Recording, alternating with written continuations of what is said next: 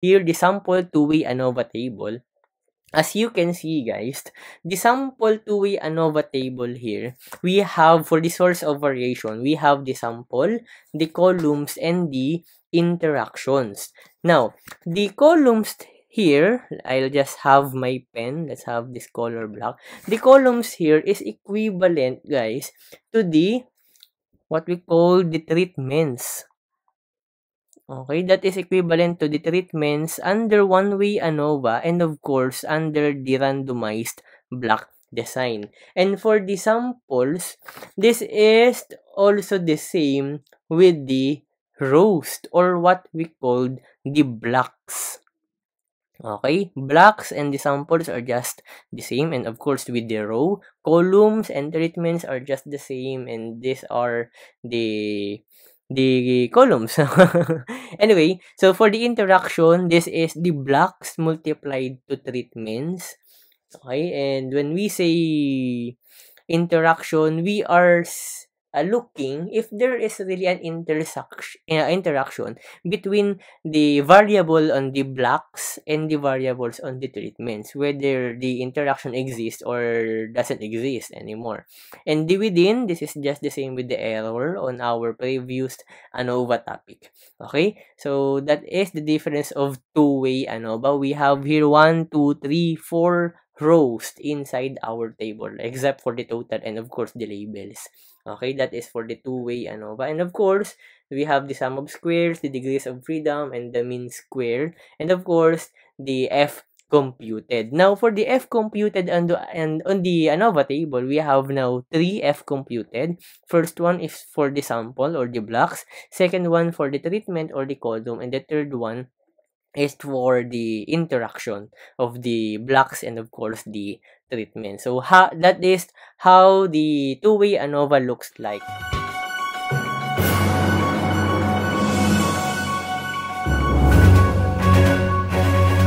Welcome to all of you guys. Welcome to our next topic. So for this presentation, we will going to have the two-way ANOVA or the two-way analysis of variance. So this will be the last type of an analysis of variance that we will going to discuss, because actually we're done now with the one-way ANOVA and of course with the randomized block design. So this is the third and last type of ANOVA that we will going to discuss. Again, two-way analysis of variance or simply two-way ANOVA.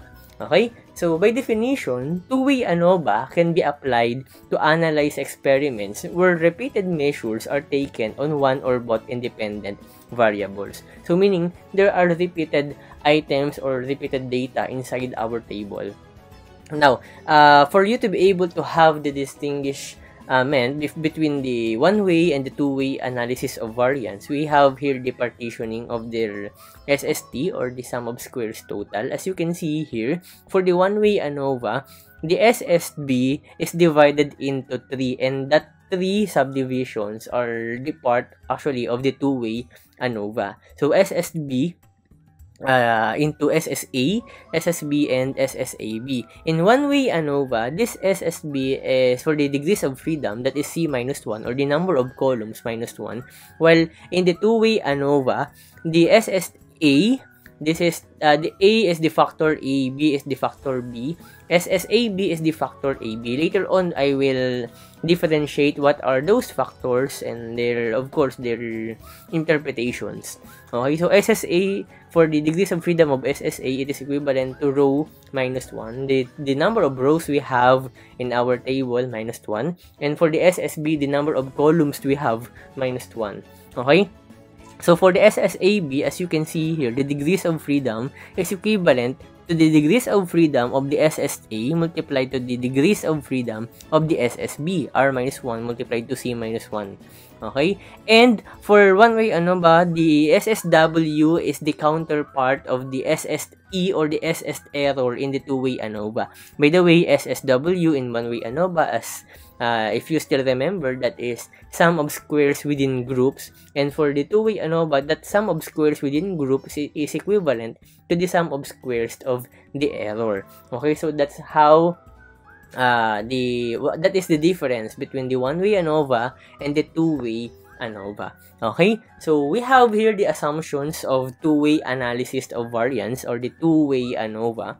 For the first assumption, the samples are randomly selected with repeated measures in factor B. Because in the randomized block design, guys, there are no repeated measures. No? So, we have there one column, four or more columns, and of course the rows, and the intersection between the columns and the rows is only one data or one single number. Okay, while in the two-way ANOVA, we have the columns or the treatment, and we have the rows. Okay, and the intersection between those two variables have repeated measures. Hindi lang nag-iisa yung nasa loob nun. Pwedeng dalawa, tatlo, apat, depende sa data na meron tayo. That is the first assumptions that this two-way ANOVA is saying with us. Okay? For the second assumption, it is just like the first and the one-way ANOVA and the RBD. Populations should have approximately an equal standard deviation. That is what we call the homogeneous data. Because when we say heterogeneous, that is an equal standard deviation. This has been explained on our previous topic regarding the simple linear regression analysis. I hope you still remember, and if nakalimutan na, you can actually view it back, watch it again. For the third assumption, the population distributions must be normal. So your data must undergo first a test of normality or the normality test ng descriptive statistics. And the last and fourth assumptions of two-way ANOVA, population covariances are equal. Okay? So, we have here the sample two-way ANOVA table. As you can see, guys, the sample two-way ANOVA table here, we have, for the source of variation, we have the sample, the columns, and the interactions. Now, the columns here, I'll just have my pen. Let's have this color block. The columns here is equivalent, guys, to the what we call the treatments. Okay, that is equivalent to the treatments under one-way ANOVA and of course under the randomized block design. And for the samples, this is also the same with the rows or what we called the blocks. Okay, blocks and the samples are just the same, and of course with the row, columns and treatments are just the same, and these are the columns. Anyway, so for the interaction, this is the blocks multiplied to treatments. Okay, and when we say interaction, we are looking if there is really an interaction between the variable on the blocks and the variables on the treatments, whether the interaction exists or doesn't exist anymore. And the within, this is just the same with the error on our previous ANOVA topic. Okay, so that is the difference of two-way ANOVA. We have here 1, 2, 3, 4 rows inside our table, except for the total and of course the labels. Okay, that is for the two-way ANOVA. And of course, we have the sum of squares, the degrees of freedom, and the mean square. And of course, the F computed. Now, for the F computed and on the ANOVA table, we have now 3 F computed. First one is for the sample or the blocks. Second one for the treatment or the column. And the third one is for the interaction of the blocks and of course the treatment. So that is how the two-way ANOVA looks like. Okay, so let's go now to our example problem.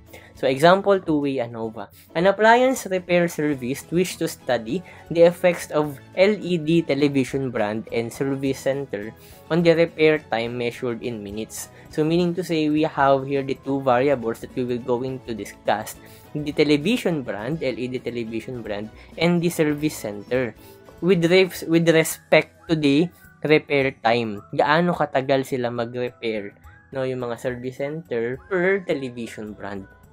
Okay, and the unit of measurement is in minutes. So we have 4 LED television brands named A, B, C, and D. So brand A, brand B, brand C, and brand D. were specifically selected for analysis. So, for groups of brands ang meron tayo, no? Meaning, for treatments and for columns for our table. Each service center was assigned to perform a particular repair on 2 LED of each brand. Now, the results are on the next slide. So, let's have the results here. This is the table. As you can see, guys, A, B, C, and D, these are all the treatment. Okay? Or, in our case, this will be considered as the factor B. Okay, so let's have it here para maalala natin mamaya, no? These are the factor B. Ayan, not A. Munti ko pa masulat A. This is the factor B. Those are the treatments. Lagay natin, no? Treatments. Ayan. Okay.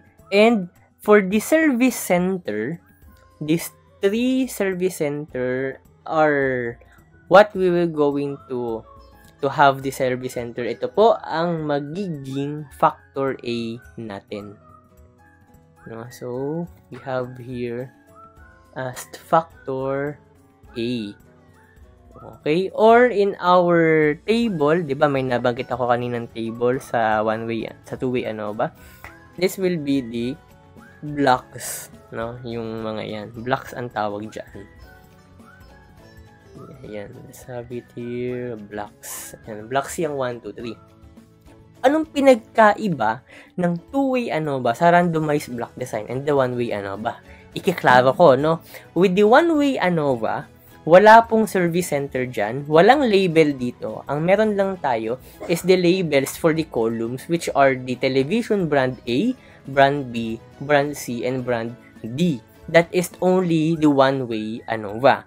Magiging randomized block design siya if we have labels po dito sa horizontal perspective, which are the service centers 1, 2, 3, if and only if yung intersection ng, for example, itong intersection ng column A and column and row 1 is only 1. Kaso, isang number lang dapat yung nasa loob niyan. Same dito. Intersection ng column B, ng column C, ito, and ng row number 2, dapat isa lang yung nasa loob niyan. Isa lang dapat, isang number lang. Magiging kapag ganun, randomized block design. Pero kapag naging two-way ANOVA po siya, ang mangyayari, meron tayong repeated measures. May mga nauulit. Ito, in our case, 2 yung repetitions. Ayan, no? Nakukuha ninyo. Sa intersection ng column D and ng second row. Ito yung intersection nila. 2. Kada intersection, meron 2. And kapag ganun, this is now two-way ANOVA. Sa Excel analysis natin, this is an ANOVA, no, two-way ANOVA with replication. Yung without replication, kapag ito, kunyari, wala yung 54, wala tong 46, ang nandito is 21. No, isang number lang, intersection ng D and 2, that will be considered as a randomized block design. Okay? I hope that is clear with you. So, I will delete my writings dahil nakakagulo siya. Ayan, para mamaya hindi kayo malilito. Ayan ang difference ng tatlo ha, wag malilito. Napakadali lang. Okay, now the question is, using alpha level 0.1, no, level of significance natin 0.1, letter A, is there an effect due to repair time between service centers? Lahat po ng data na to, para sa inyong kaalaman, nabanggit naman sa previous slide, all data na nasa table natin are measured in minutes. So, meaning, television brand letter B and service center, kapag ito, yung brand B na yan, ni-repair siya ng first service center, yung unang TV, tatagal siya ng 15 minutes yung repair, while the second television will last up to 56 minutes sa repair. No, ang tinatanong dito, is there an effect due to repair time between service center? Magkakaiba daw ba yung repair times ng service center 1 versus service center 2 versus service center number 3? May effect ba yon yung repair time nila? Magkakaiba ba or pare-pareho lang? I hope you get it. Now, for the second question, is there an effect due to LED television brand? Baka naman kasi, magkakaiba din yung time kung gaano katagal nire-repair yung nakadepende yung tagal sa television brand. Magkaiba ba yung tagal ng repair for television brand A versus television brand B versus television brand C versus television brand D? Baka magkakaiba yun. Baka may effect yung branding ng television. And for the third one, is there an interaction? Take note sa term na ginamit. Is there an interaction due to service center for each LED television brand? May interaction ba to? Ito. Yung mga repeated measures, yung mga repeated data natin, meron ba siyang effect? Kaya sa two-way ANOVA talaga, importante na meron tayong repeated measures dahil isa yun sa lagi tinatanong, yung interaction. Mamaya, sasagutin natin itong tatlong question na to. But for now, let's have the first step, tulad nung dating gawin, step by step tayo. First step is for us to state the hypothesis. So as you can see here, guys, I have here factor A, factor B, and interaction between factor A and factor B. And again, nasabi ko kanina, our factor A will be the blocks or the service centers. So, ayun yung gagawin natin na unang hypothesis. Meaning to say, what we will going to have here is, of course, tulad ng dati, we have the null hypothesis. Sinasabi natin dito sa null hypothesis, balikan natin, service center. Anong tanong? Is there an effect due to repair time between service centers? So, i-compare natin si service center 1, service center 2, and service center 3. Yes, there is. No, walang effect. Pwedeng ganun. Sa dalawa yon nandun yung sagot. Okay, so meaning to say, population sub 1. Bakit po 1? Dahil 1, 2, 3 ang labeling natin for service centers. Dahil for television brands naman, ang labeling natin dyan is ABCD. Naka-letters naman. Ito naka-numbers. Okay? Now, we are saying here that the population 1 is equals to population 2. Again, kapag null equals lagi. Which is also equals to population 3. So, we are saying that there is no evidence of a difference between the repair time of service center. And nakuha nyo? Itong null hypothesis, sinasabi niya na kahit anong service center ka magpa-repair, okay lang. Pare-pareho lang po sila ng tagal ng repair time nila. Okay, that is what the null hypothesis is saying. Okay, so for the alternative hypothesis, simple lang naman yan, yung equal, gagawin nating not equals. So, mu sub 1, not equals to mu sub 2, which is also not equals to mu sub 3. So, our alternative hypothesis for our factor A, which is the service center, let's write it here para hindi natin makalimutan mamaya, So, service center. Okay, and this, for the factor B, let's have here television brand. Television brand. Okay, so that will be our factor B. Again, we are saying here, guys, for the factor A that mu sub 1 is not equals to mu sub 2 is not equals to mu sub 3. Meaning, sinasabi natin na magkakaiba yung mga service centers ng length of time for their repairs. Okay, so that is for the factor A. Now, let's go for the factor B. The question for factor B, we're done here. For the factor B, is there an effect due to LED television brand? So, i-compare naman natin dito lahat ng treatments natin. Lahat ng television brand. Magkakaiba ba yung repair time? Nakadepende ba yung repair time? And magkakaiba ba sila? Depende sa brand. A, B, C, and D. Therefore, our null hypothesis for the factor B will be mu sub A. Sir, bakit naging A, not 1? Dahil nga po, A ang labeling natin. Naka-letters tayo dito, tapos naka-numbers. Kasi kung gagawin mo yan 1, mahihilo ka na. Hindi mo na malalaman. Ano ba yung 1? Service center or television brand? Naghahalo na sa'yo yung blocks and yung treatments. Okay? So, null hypothesis equals mu sub A. which is equals to mu sub B, which is also equals to mu sub C, and also equals to mu sub D. So we are saying here on our factor B null hypothesis that there is no evidence of a difference between the LED television brands. And on the counterpart of our null hypothesis, we have here the alternative hypothesis, which states that mu sub A is not equals to mu sub B, which is also not equals to mu sub C, and of course not equals again to our mu sub D. We are saying here on the alternative hypothesis for factor B that there is an evidence of a difference between LED television brand. Okay? I hope you get it, guys. Now, since we are done with factor A and factor B, and that is the question letter A and letter B here, for the question letter C, is there an interaction due to service center for each LED television brand?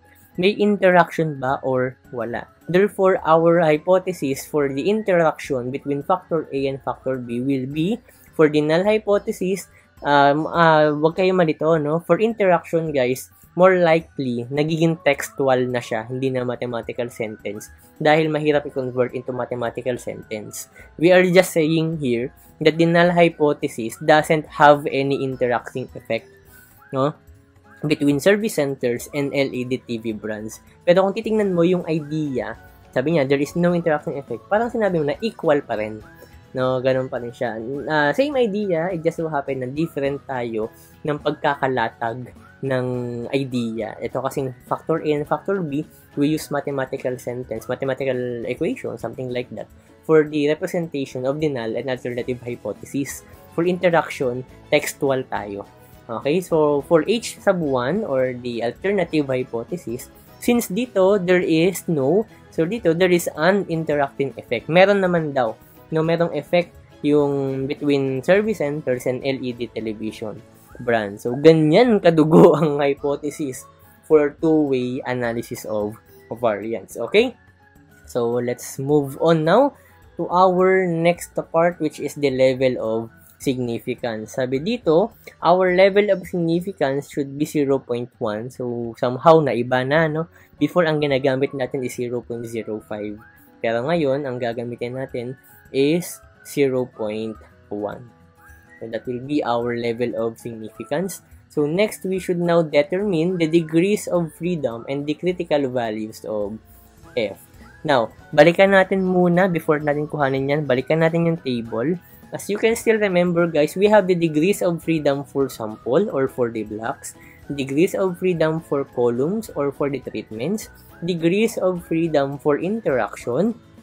Itong treatment, ito yung factor B, same lang yun. For the blocks, ito yung factor A. Itong interaction will be considered as factor A and B. No, an error. This is the same with the error. Ayan, para hindi kayo malilito sa mga terminologies. Kapag ibang mga books kasi ang gamit niyo, ang tawag dyan, sample, column, yung iba naman naka-block, naka-treatment, iba-iba, yung iba naman naka-letters lang. So, ayan, nilagay ko na lahat para po sa inyo, para hindi na kayo malilito. Okay, so next na tayo. Nasaan na yun? Degrees of freedom. So we have here degrees of freedom for A, which is our blocks. Degrees of freedom for B. Degrees of freedom error. Degrees of freedom A and B. And of course, ang ating values for critical, no, critical F values. F sub A, F sub B, and F sub A and B. So let's start, guys, with the DFA. Okay, DFA, Department of Foreign Affairs. Anyway, DFA, degrees of freedom for A. Ano po ulit yung A? No, factor A are the service centers or our rows. Therefore, our formula for degrees of freedom sub A will be R minus 1. Or since we have 3 service centers, this will be 3 minus 1. And magiging 2 ang ating degrees of freedom sub A. Okay, I hope nakuha niyo po yun. I have here the blank ANOVA table. Okay, sabihin ko ulit, no, this is factor A for the sample. Para hindi kayo malito. For the column, this is factor B. Okay? And for the interaction, this is factor A, B. Okay, ang na-solve na natin ngayon is the degrees of freedom. Nasaan ang aking, hindi pa pala yan. Ito, degrees of freedom sub A. Nasaan po yun sa table? Isulat natin, no? That is number 2. DFA ito. So, we have here number 2. Okay? And, ayan.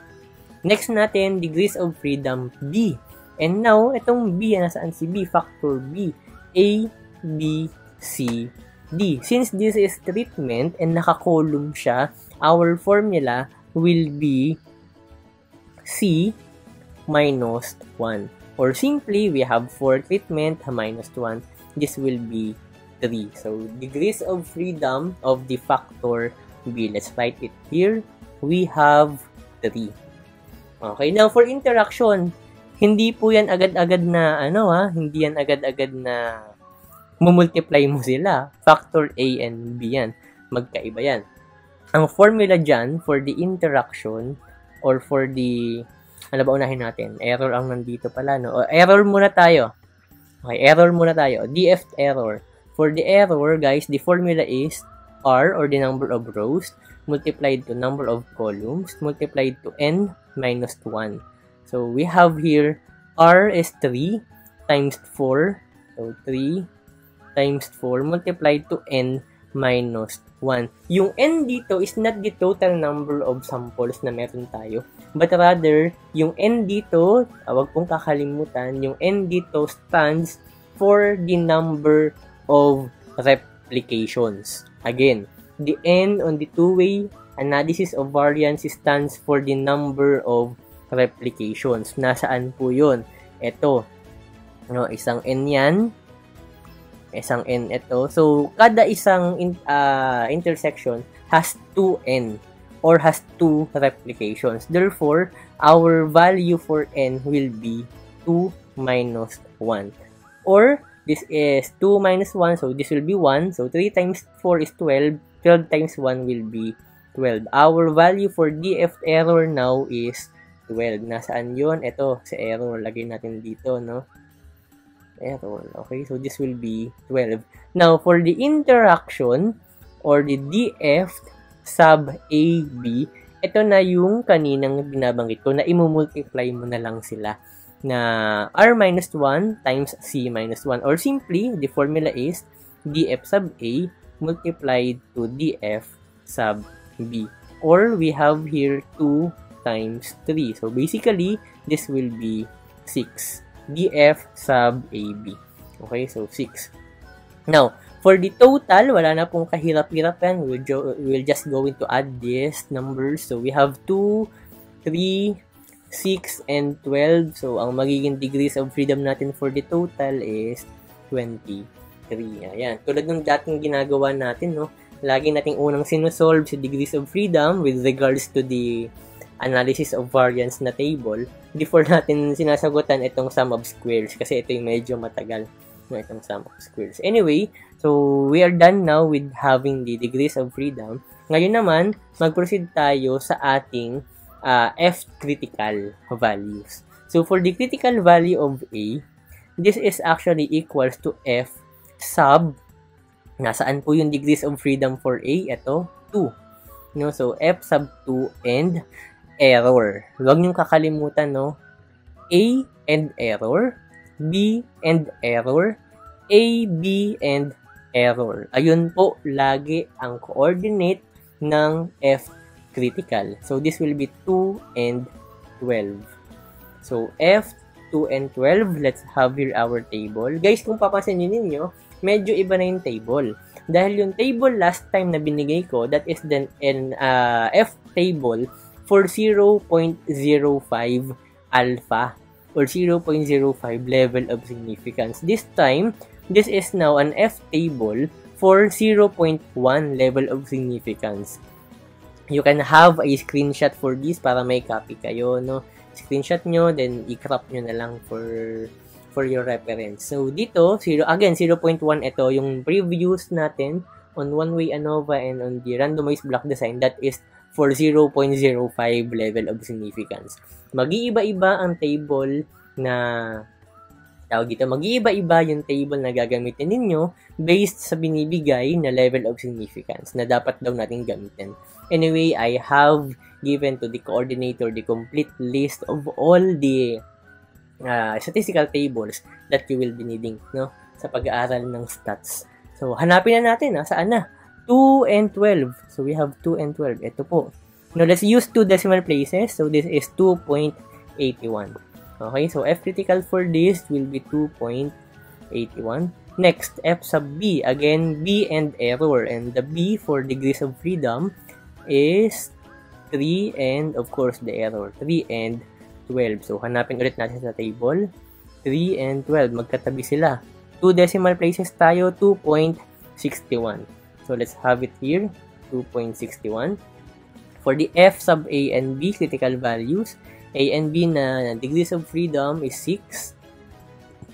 6 and error na 12. Okay, so F, 6 and 12. Nasaan po siya dito? 6 and 12. Ayun. No, 2.33. So, let's have it here, 2.33. Okay, so we're done with the degrees of freedom and the critical values. Now, we can now compute, guys, for the value of F natin ng two-way ANOVA. Okay, nasaan po yung two-way ANOVA natin na mga formulas? We will be having there, guys, SSFA, SSFB, SSE, SST, MSFA, MSFB, MSAB, and of course, the F sub A na computed, F sub B computed, F sub AB computed. Napakadami. Pero for now, let's have our first na solution muna. I think better na mag-start tayo sa SSFA. No? So, tanggalin mo natin yan para hindi kayo malula dahil sa sobrang dami. I-explain ko po yan isa-isa. Don't worry. Step by step tayo para hindi kayo mahihirapan. Okay? Let's solve this. Lahat yan ng manually using Excel. And of course, manually ulit using the Excel pa rin. Hindi na manually. Using Excel pa rin pero data analysis. Ulitin ko, no? Let's solve this using Excel manually and Excel na data analysis, yung hindi na siya manual, mabilisan lang lalabas. Ituturo ko pareho. So, I have here the Excel ng ating two-way ANOVA, yung given, ayan, parehong-pareho po yan, yung given, and nag-prepare na rin ako dito ng ANOVA table. Pero, wala pang laman. Ang may laman pa lang tayo for now ay yung mga degrees of freedom. No, kopyahin natin. Sige. So, kopyahin natin. 2 for factor A, 3 for factor B. So, let's have here 2, tapos 3. Factor A, B, and error is 6, 12, tapos 23. So, let's have here 6, 12, and since this is total, guys, you can use the Excel function na sum. Ayan, 23. Okay, so for the SS ng A, no, sum of squares for factor A. The formula dyan, guys, is, I will write the formula. Variance. Please, I hope gumagawa kayo ng notes. Sana sinusundan nyo ako. So, variance of block means. Oops. Variance of block means multiplied to raw data. Kung ilan sila. Almost the same with our formula on the randomized block design. So, let's go on our Excel. Again, variance of block means. The question now is, meron na ba tayong mean for block? Again, this is the block. No, block 1, block 2, block 3. We already have the mean. No, actually, wala pa. And for the mean na to, no, imimin po natin, since meron tayong replication sa loob, imimin natin yung mga kasama yung mga replication. Hindi tayo kukuha ng ilan lang dyan. Kukuhanin natin silang lahat. That's why, as you can see here on the column F of the F Excel, I have merged the two cells, merged two cells, merged two cells. Kasi for the means per block. Kasi po, again, ang formula, variance ng mga block means. Anong kukunin mong variance kung wala ka pa ngang block mean? So, i-mean muna natin before kunin si variance, before i-multiply sa raw data. Okay, I hope you get it.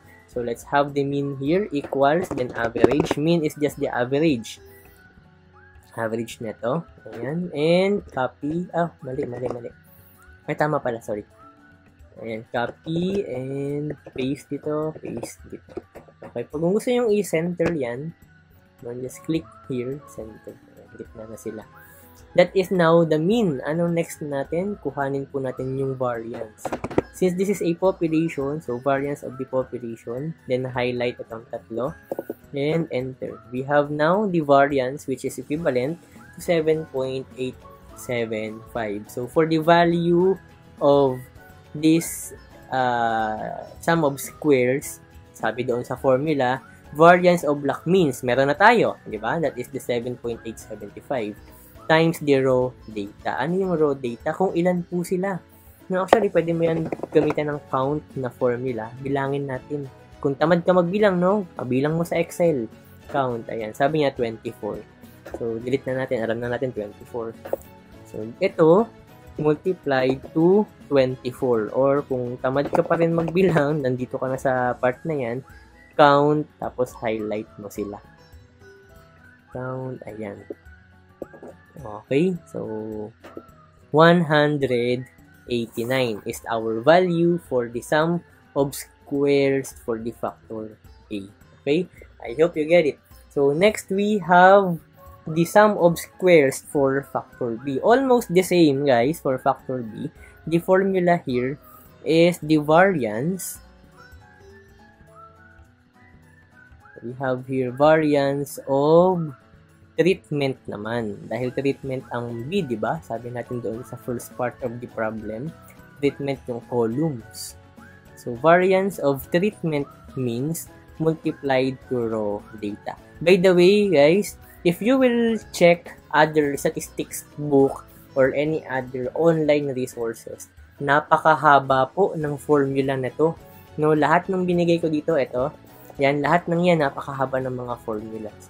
Ang binibigay ko sa inyo ngayon is yung pinakamadaling paraan or pinakamadaling formula na pwede nating gamitin. In fact, no, meron nga dito isang formula sa ano ba yun? Sa SSE. Ito yung next natin, SSE. Ako yung nag-develop na ako ng formula. Same lang naman ng result. Personal ko siyang dinevelop. Nakakatuwa pag nakaka-invent ko ka ng formula tapos tama. No, ayun yung i-share ko sa inyo para mas mabilis dahil actually napaka-tedious nitong two-way ANOVA compared sa randomized and sa one-way. Kaya ginawan ko talaga ng paraan para mas madaling maintindihan ng mga students. No, mas madaling tindihan, step by step, very detailed yung explanation. Okay? So, ang dami ko nang sinabi. Let's go back to SSFB. Variance of treatment means and multiplied siya sa raw data. So, let's go back to our Excel. So, variance of treatment means. Anong kukunin mong variance kung wala ka pang treatment means, and these are our treatment A, B, C, and D. So, meaning to say, we will have the mean first. So, mean, or rather, the average ng mga columns na yan. Okay, so average, and copy-paste. If you want it to be centered, click nyo lang po ito. Okay, ayan, centered na. Meron na tayong variance. Meron na tayong means. Ang next natin is kunin si variance ng mga means na yun. So, highlight, enter. Ayan, meron na tayo. And that will be for factor A. Again, variance daw ng mga treatment means multiplied kung ilan sila yung raw data, which is 24. So, kung gusto nyo, gamit ulit kayo ng count na function para sure. Baka kasi nagbago yung bilang nila. Same lang naman yan. No? That is 124.5. That is for our sum of squares ng factor B. Okay? So, next natin will be the sum of squares error. Hindi na mo natin kukuhanin itong interaction dahil medyo matagal yung computation. Mag-error muna tayo. Lagyan na dito error.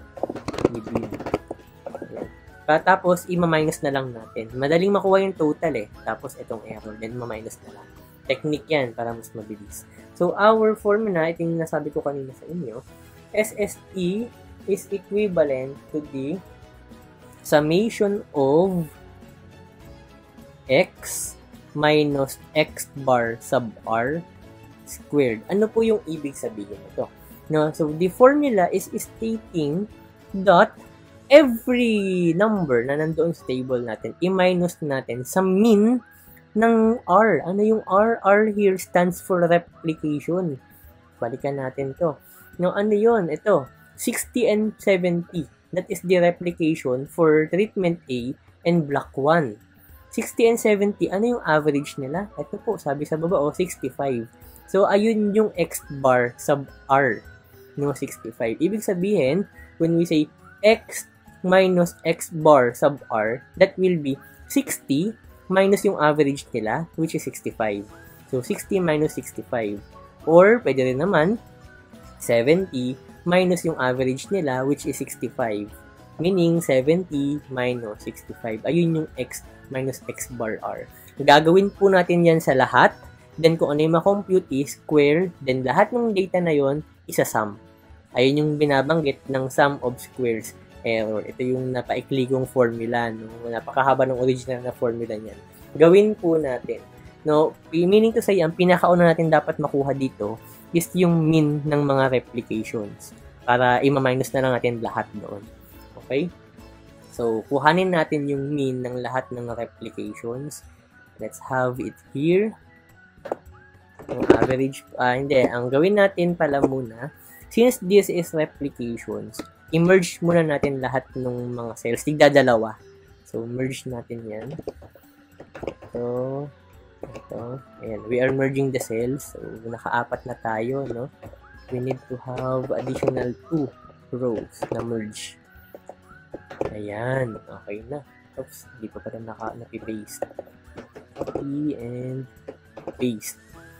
Okay. So, we have now, ito, ilagyan kong box para makita ninyo. Ayan. Naka-merge na yung mga cells. We need to have here the average ng ating mga excess natin sa loob. Okay? So, average natin ito. Average this.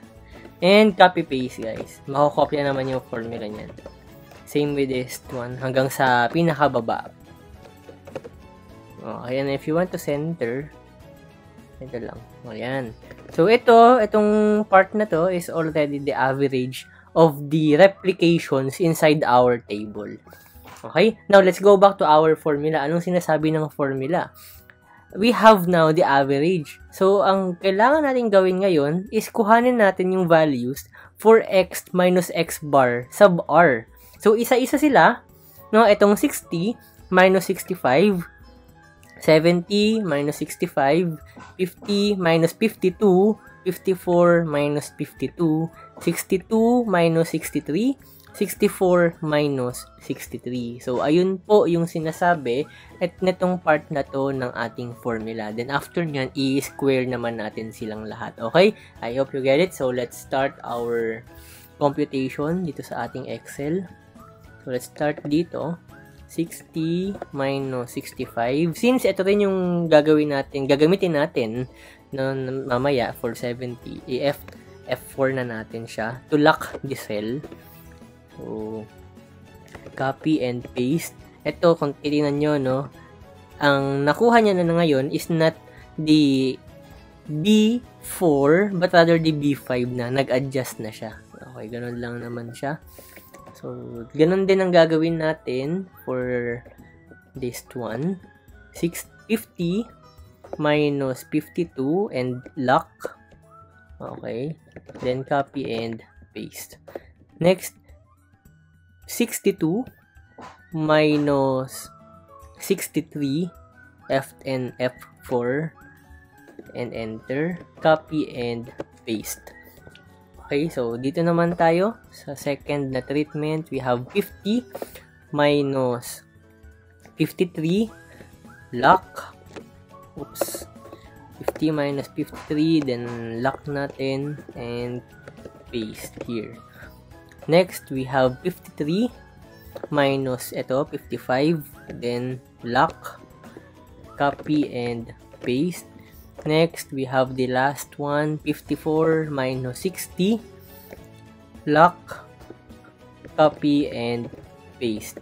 So, ayan. Next, Same method dito. We have 58 minus 60. Let's lock, copy, and paste. Next, we have 48 minus 56. Lock, copy, and paste. Last, we have 46 minus 49. F and F4. Lock, copy, and paste. For the last treatment, we have here 60 minus 62. Lock, copy, and paste. Next, we have 54 minus 50, lock, copy, and paste. Next, we have 51 minus this one, lock, copy, and paste. Okay, now, we are done with this part of the formula, x minus x bar sub r. Ang next po natin gagawin is to have the square of all those x's, which is eto na. No, i-square natin lahat ng laman ng table na to. So, square natin ito. Copy. Paste. 1, 2, 3, 4, 5. Okay. Then, dito rin. Okay. Ito na yung mga squares, guys. This is the square of these values. Okay. And, dahil na-square na, summation na ang kailangan nating kuhanin ngayon. No? So, mapakadali lang ng summation. Sum mo lang itong lahat ng values na ito. Sum. 354. So, meaning to say, our sum of squares error will be 354. Okay, so, lagay natin dito. No, for the error, we have here, 354. Ayan, nabubuo na pa konti-konti ang ating ANOVA table. Sulat din natin sa ating PowerPoint, no? 354 ang value. Where's our ANOVA table? Ito. 354 for the error. 354. Okay, for the SS factor A, 189. Lagay na rin natin. Next, for the factor B, 124.5. 24.5. Okay? So, let's go back to our formula. Our next na gagawin, since nakuha na natin itong SS error, our next now is to have the SST or the sum of squares total. Now, for this variable, guys, our formula for this is actually the same with our formula na ginamit sa previous ANOVA natin, just like on the RBD, which is summation of x squared minus g squared over n. Okay? Okay. So, since the formula for SST is summation of x squared minus g squared over n, what we need to do first here is to have the values of x squared. And in our case, if we will go back to our Microsoft Excel, the x's are the value of this table, no, each value. So, meaning, we need to have first the values of those numbers in squared. No, squared muna natin sila. So, 60 raised to 2, squared natin. And that is 3,600. So, copy-paste natin para sa ibang mga value. So, 1, 2, 3, 4, 5. Our table is actually, 6 by 4. Ayan. So, copy-paste. Ayan. So, ito na po yung table natin or the values for the x squared. And we need now to have the summation. So, summation of x squared. Dito na lang tayo mag-summation. Total. So, sum natin ito. That is now the summation of x squared. Now, okay na tayo dyan. We need to have now the g squared. G means the grand total of our raw data. Ito po yung total niyan. So, i-total natin. Dito na lang siguro. No? Sum. And highlight natin buong ito. Oops. Ito, highlight natin yan. And raise to 2. Okay, so ito ang value ng ating g squared. So far, wala namang nabura, no? Okay. So ito ang value ng ating g squared. Nakasum lang yung B4 to E9. Okay. Now, for the value ng n, simple lang, we need to have the count formula or the count function ng Excel. Bilangin lang natin ilan lahat to, that is the n. That is the 24. Now, we have now the summation of x squared, the g squared, and the n. So, we can solve the whole equation. So, summation of the x squared is this, minus the g squared, ito po, divided by our n. So, upon entering, the value of our SST is 1042.5. So, ito na siya. I-equal na lang natin dito. 1042.5. Okay? So, we have now the SS for factor A, sum of squares factor B, sum of squares for error, and sum of squares for total. Isulat na rin natin ito sa ating ANOVA on the PowerPoint. So, 1042.5. Where's our ANOVA table? Ito. 1042.5. So, anong kulang natin ngayon? As you can see, guys, ang kulang natin is the sum of squares for the interaction or the sum of squares for factor A and B. And for us to be able to solve that, as you can see, ito kasing lahat ng yan, kapag tinotal mo yan, ang equivalent niya is the 1042.5. So, meaning, let's just have the total of these three and i-minus natin yan dito sa 1042.5. The answer will be the interaction, the SS interaction. Okay, so madali lang gawin yan. Let's go to our Excel. So, here, total, minus the summation of these three numbers. This one, and this one. And let's close the formula. Okay. So, meaning to say, bakit nag-negative? Ano ang kulang natin? 1, 2. Bakit nag-3,600 ang ating error? Meron natang may napalitan yan dito. Ayun, nag-iba oh. Ang ating formula for this is not, ayan, but rather SSE is 354. Nasaan ang 354? Nawala. Na-delete ko kanina. Okay. Lagay na lang natin na 354. Ayan. So, formula guys for interaction. Again, total minus yung summation ng factor A, SS, SS factor B, and the SS error. So, we have here 375. 354 itong error. No? Ayan. Tama naman. And of course, ayan, 375, isulat natin sa ating PowerPoint presentation. 375 for the interaction. Okay, ito lang naman yung medyo mabigat na part for having the two-way ANOVA table, yung mga sum of squares lang. For the DF, okay na, nasolve na natin. For the MS, let's go back to our previous slide for the formula ng MS. MSFA, MSFE, and MSAB. Of course, ano ng mga formula nito. So, as you can see, tulad po ng one-way ANOVA and ng randomized block design na ANOVA natin, for the MS, i-divide lang natin ito, dito, ito, dito, ito, dito, ito, dito. No, napakadali lang. So, basically, for MSA, our formula is SSFA divided by DFA. So, let's write it here. SSFA divided by the degrees of freedom for the factor A. No, ganun lang. Okay, for MSFB naman, that is SSFB, itong 124.5, divided by the degrees of freedom ng factor B. So, isulat natin, that is SSFB divided by the degrees of freedom of factor B. Next, for MSAB naman, that is basically the sum of squares for factor AB, SSFAB, divided by the degrees of freedom for factor AB. So, let's write it here.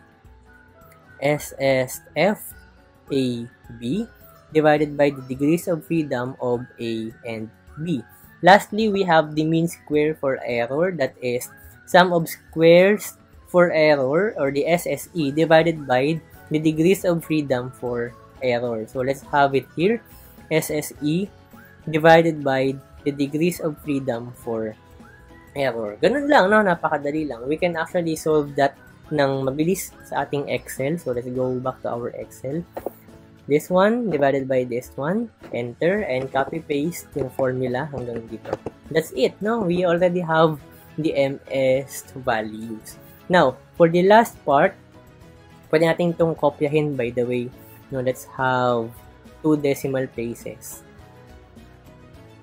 Ayan, 2 decimals tayo. I-kopyahin muna natin yung values ng mga MS, no?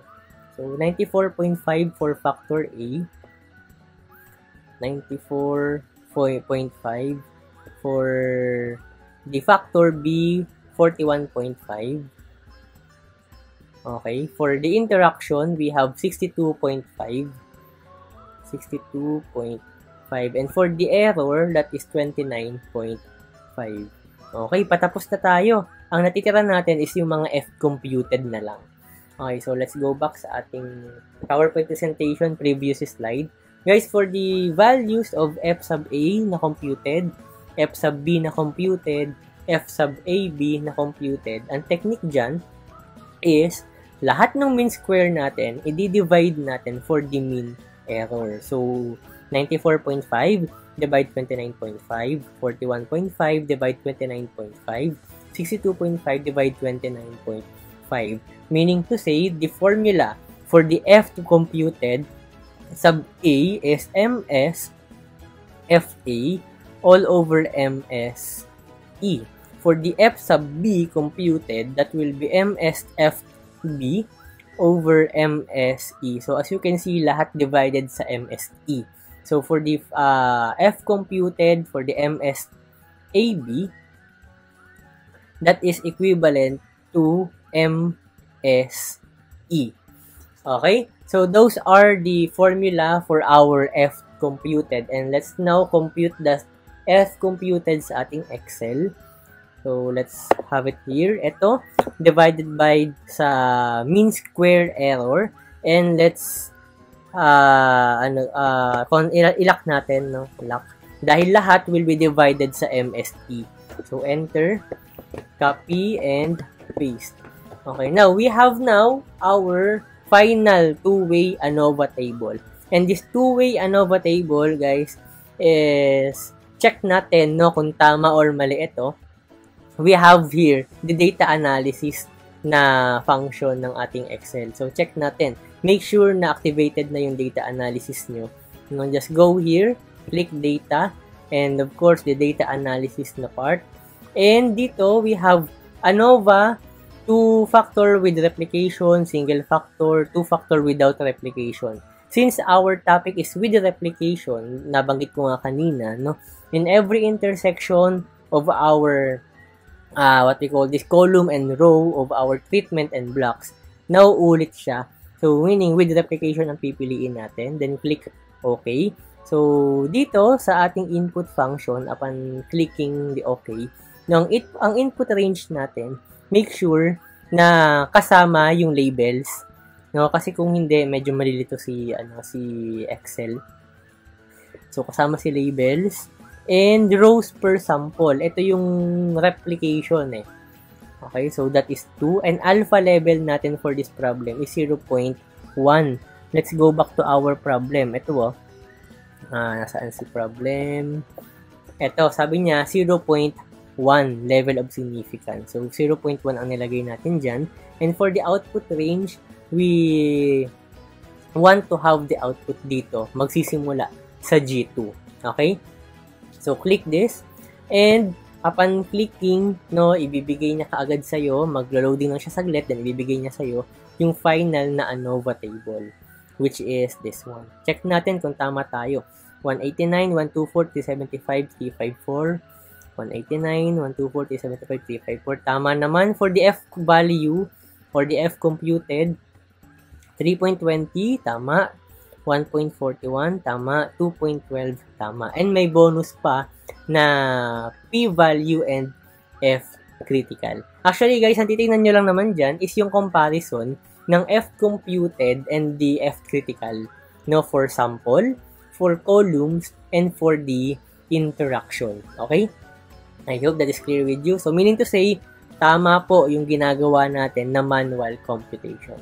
So, let's go back to our PowerPoint presentation for us to be able to have our decision rule and the conclusion. Okay? So, balik tayo ngayon sa hypothesis before tayo mag-decision rule and conclusion. Based on our hypothesis, guys, I hope you still remember that we have the null hypothesis and the alternative hypothesis for factor A, factor B, and in the interaction between the factor A and the factor B. Therefore, what I am trying to say now is magkakaroon din po tayo ng decision rule for factor A, factor B, and the interaction between factor A and B. And of course, if we have the decision rule for those three sets of hypotheses, we will also going to have the conclusion for factor A, factor B, and the interaction between factor A and factor B. Okay? So now, let's go to our decision rule and the conclusion. For factor A muna tayo. Now, decision rule for factor A, since the computed F value, which is 3.20, nasaan po yun? Nasa ANOVA. No, ito. I-zoom natin para makita ninyo.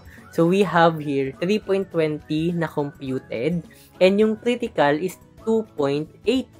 So, meaning, i-drawing natin. Balik ako sa PowerPoint. Meaning, if this is the, I'll just have the pen color block.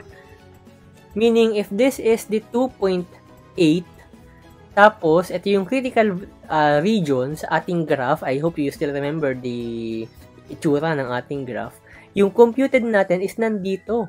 3.20, nasa kanan. No? Nandoon yung computed. Ibig pong sabihin, sabi nga dito, since the computed F value 3.20 is greater than the F critical value of 2.81 at level of significance 0.1, the statistical decision is to reject the null hypothesis for factor A since the computed value ay nasa rejection region.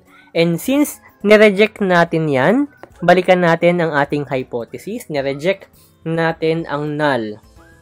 Rejected yan. Meaning to say, tama ang ating alternative na nagsasabing conclusion, since we reject the first null hypothesis, we can conclude that there is evidence of a difference on the repair time between service center. Ibig pong sabihin na magkakaiba talaga yung mga repair time ng mga service center. Merong difference dahil nga tama ang ating alternative. And that is only, guys, for the factor A, for the service center. Magkakaiba sila. Hindi. Doon ka na sa mas mabilis. No, ganun yung idea. Ano yung mas mabilis? Check mo ulit yung mga mean and yung variances ng ANOVA result natin. Okay? So, that is the conclusion and, of course, the decision rule for the factor A. Now, let's go for the factor B. For the decision rule, since the computed F value, which is 1.41, is less than the F critical na 2.61, this is the 2.61, rejection region ito, nasa 1.41, nandito. So, hindi siya pasok sa rejection region. Ito po yan, no? 2.60 tapos 1.41. Hindi siya pasok sa rejection region, therefore, the statistical decision is to fail to reject the null hypothesis for factor B. And since we fail to reject the null hypothesis, we can conclude that there is no evidence of a difference in the repair time between LED television brand. No, fail to reject null hypothesis. Ibig sabihin, nasaan ang ating hypothesis? Fail to reject. Ibig sabihin, tama ito. Ibig pong sabihin, yung factor B natin, television brand, walang ano yon, walang effect yon kung ano man yung brand niya. Kahit anong brand, pare-pareho lang yung service center. It just so happen na sa service center natin sa factor A, meron talagang difference. May mga service center na matagal gumawa, may mga service center na mabilis gumawa. Pero the brand of the television doesn't have to do, nothing to do with the conclusion natin na meron difference yung time ng paggawa niya, no, na nakadepende sa brand. I hope that is clear. So, next natin, we have the last one for factor C. Decision rule for factor C.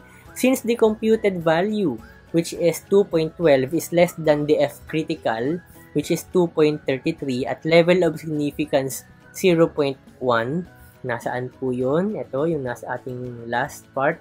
2.11 versus 2.33. F critical 2.33. Mas maliit pa rin kahit pa paano CF value. So if we will go into graph, this is the 2.33. Rejection region, nasaan si 2.12? Nandito. No, so hindi siya pasok doon sa rejection region. Wala siya. I hope naalala niyo pa yung drawing natin before. No, distribution. Anyway, ayan na dumudulas yung aking pen. 2.33 mas malaki doon sa 2.12 at level of significance 0.1. The statistical decision now is to fail to reject the null hypothesis dahil wala siya doon sa rejection region for the interacting effect of factor A and factor B. And since we fail to reject the null hypothesis, the third null hypothesis, we can conclude that there is no evidence of an interacting effect between the service centers and LED television brand. So, wala silang effect sa isa't isa. Walang interacting effect ang LED television brand and of course, yung service center, yung time of service ng mga service centers. That is our decision rule and conclusion for the factor C. Okay? And that ends up our discussion regarding the two-way analysis of variance. I hope everything is clear with you. I hope nagawa ko maipaliwanag yung difference ng one-way ANOVA to randomized block design to two-way ANOVA. I hope guys everything is clear and I'm hoping that by this time this is our last topic. I hope na-appreciate ninyo yung value ng statistics and how it is applied in the real-world scenarios. So I'm looking forward sa magandang college journey ninyo. I'm looking forward sa mastery of the subject and sana no may apply nyo ito sooner or later. Okay, so thank you for being with me for this presentation. Keep safe always. See you on our next presentation if ever na meron pa, no? See you guys somewhere. Keep safe always. Goodbye. Enjoy the rest of the day and of course, enjoy the rest of the week.